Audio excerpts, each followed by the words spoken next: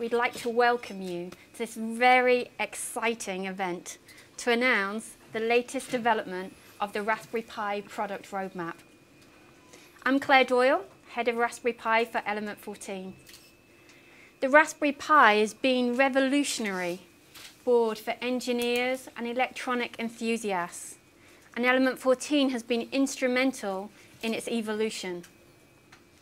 Shortly, I'm going to be handing over to Eben Upton, CEO of Pi Trading, to talk to you about this very latest exciting technology release.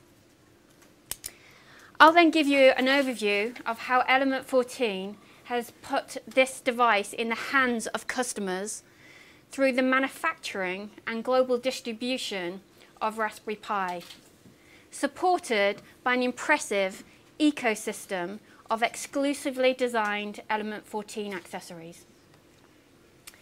We'll then have a Q&A, which Eben and myself will chair, along with Richard Curtin, Vice President of Strategic Alliance from Element 14.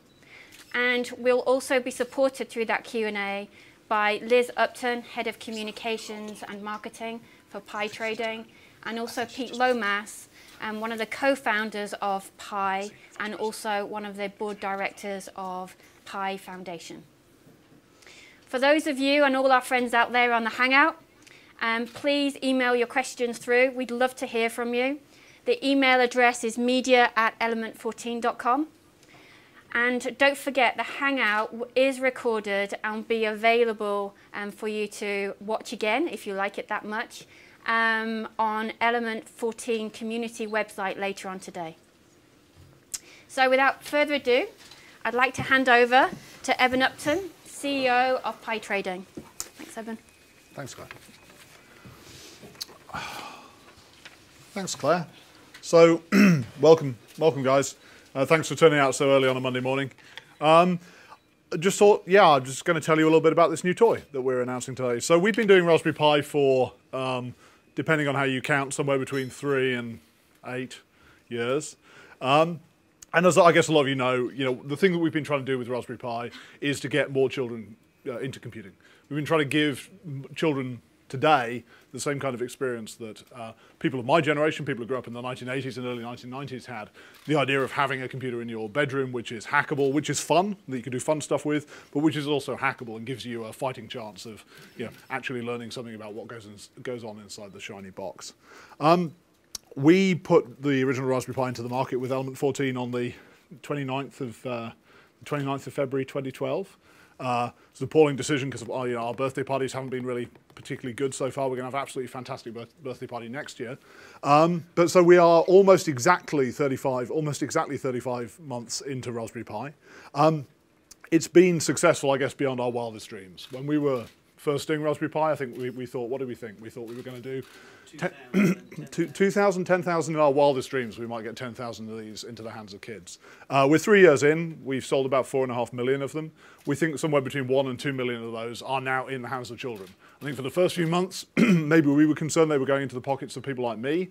But over time, it's become clear that there is interest among children in learning computing. As much as anything, there's interest from children in learning a thing that their parents don't understand. And we've been doing this at the same time as a lot of other people. Obviously, we've come to this realization that there's a need for more computer literacy, more genuine, meaningful computer literacy among young people. At the same time, there's a lot of other voluntary organizations, such as Code.org, Code Club, and Coder-Dojo, and also a growing interest from a lot of corporates. We've had some fantastic support from Google. We've had some fantastic support from Oracle in getting Raspberry Pi and Raspberry Pi related products out into the education system in the UK. So yeah, 4.5 million Raspberry Pis, 1.5 million of them in the hands of kids. I guess a real surprise for us has been A, the level of hobbyist interest in this, and B, the level of industrial interest in this. So we've actually seen people starting to use Raspberry Pis as industrial control computers.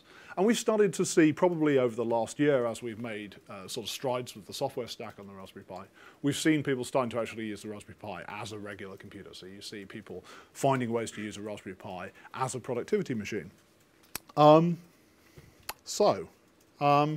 All the way through that, we've done a lot of software investment to make Raspberry Pi 1 into a genuine usable productivity machine.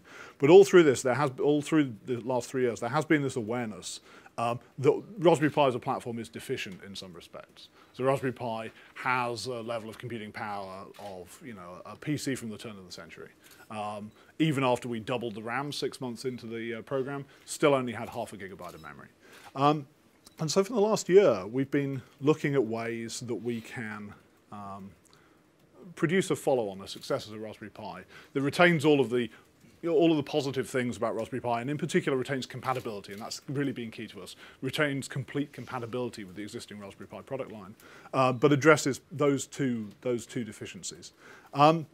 And today we've got one. So this is a Raspberry Pi 2. Those of you who've seen a Raspberry Pi B+, which is the product we've been shipping since last July, will find it looks kind of dispiritingly identical. If you look on the back, you can see the memory's on the back now. That's the major aesthetic change. That's what we're selling this morning, is a computer with memory on the back. But what we've done is we've gone from a single core 700 megahertz ARM11 to a quad core 900 megahertz ARM Cortex A7. It gives us something like 6 times the processing power. It takes Raspberry Pi to a level of performance which makes it genuinely a PC. We have people in the office, we have power users in the office at Raspberry Pi now who are using this as their PC at home. It is a usable little Linux box. We've been able to double the memory to 1 gigabyte, thanks to some sterling work from our friends at Micron. Really what we think Raspberry Pi does is it removes that caveat. Raspberry Pi was a great little PC insofar as it cost you $35. You had to be a bit forgiving because it cost you $35. This still costs $35. This is just a great PC. There is no caveat. So we've had a fantastic time developing this. It's been a couple of years of some of the most fun engineering I've ever done, certainly. There are about, how many of them are there in existence today? 100,000-ish?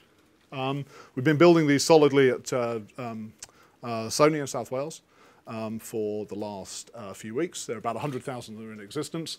They're available for sale today from our partners at Element 14.